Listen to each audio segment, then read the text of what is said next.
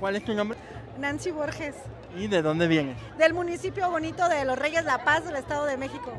¿Y por qué venir hoy con Claudia al Zócalo? Ay, pues porque estamos convencidos de que, bueno, en lo personal es tiempo de las mujeres.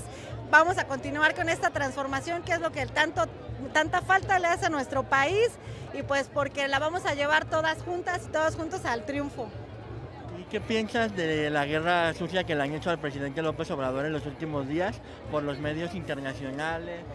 Pues porque finalmente el avance en tan poco tiempo ha sido crucial, y a la oposición no tiene otra manera de poder ensuciar esa parte.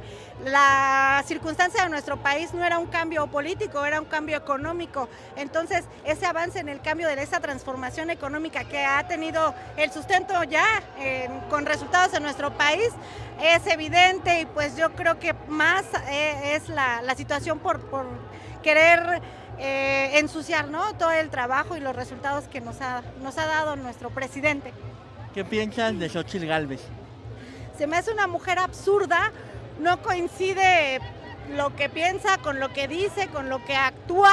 No creo que sea una persona natural, es una cuestión completamente de una caricatura para mí, una farsa fingida.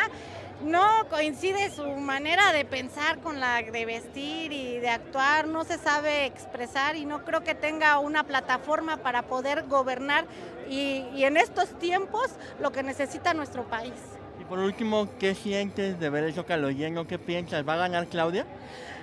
Ya estamos muy cerca y estamos refrendando lo que vamos a venir con ella, principalmente en junio, pues a festejar nuevamente una fiesta.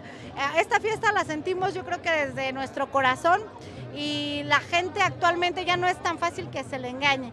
Entonces, los que no pudieron venir, bueno, sé que su apoyo está desde el otro lado, a lo mejor de la pantalla o de la radio, pero estamos, pues los que pudimos llegar hasta acá, porque todo lo que es la Ciudad de México está bloqueado por las vías distintas, ¿no?